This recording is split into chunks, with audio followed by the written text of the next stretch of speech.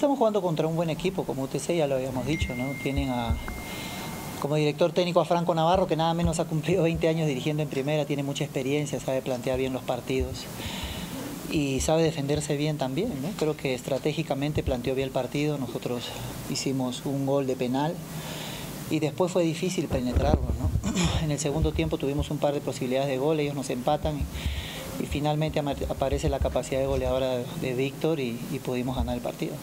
Sí, me contaron los jugadores que la cancha estaba muy pesada, pero bueno, es pesada para los dos, ¿no? Pero sí, nosotros tratamos de respetar nuestro modelo de juego con posesión de balón es larga, pero la cancha, y además del sol, pero ojo, no lo estoy diciendo como un pretexto porque es para los dos, ¿no? Y sí, en el primer tiempo terminaron bastante agotados mis jugadores.